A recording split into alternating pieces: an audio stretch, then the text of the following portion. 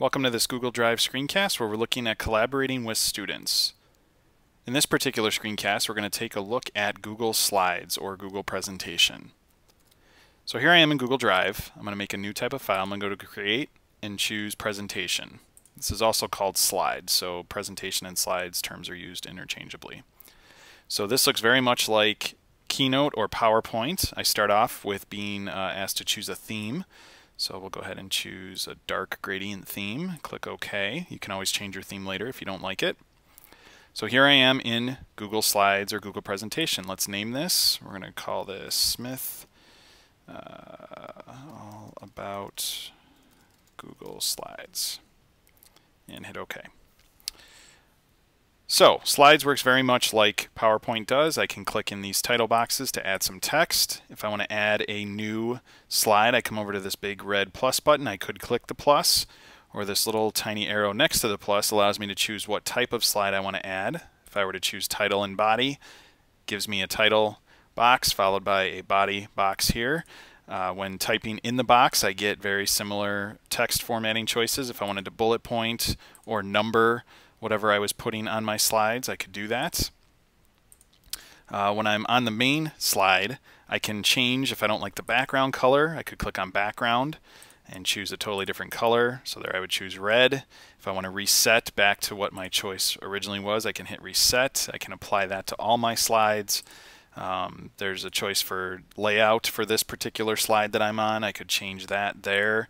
If I wanted to go back and change the theme, I could change to one of the preset themes that are here in Google Slides. And transitions, you can add transitions that occur between the slides by clicking transitions. I can get a box that opens up over on the side here and choose to have a transition, maybe a fade from one to the other when it goes through the slides. So all similar choices to Google or to PowerPoint and Keynote. One of the reasons I personally love using Google Slides is if I'm working in the Chrome browser and I've got some pictures off in a folder somewhere or on my desktop, I can actually drag these right onto the slide from my desktop.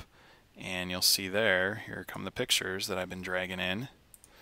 So great feature there. Another feature I love is the ability under the Insert menu to choose to insert a video.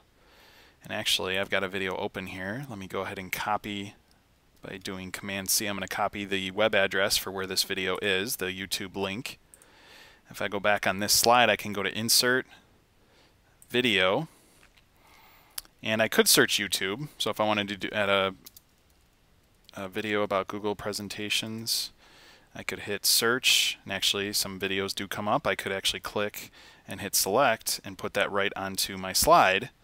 Or, if I had another slide here, if I had a specific video that wasn't coming up in my search, I could do Insert Video by URL, and this is where I would paste that link that I had to the video that I'd already found over on YouTube.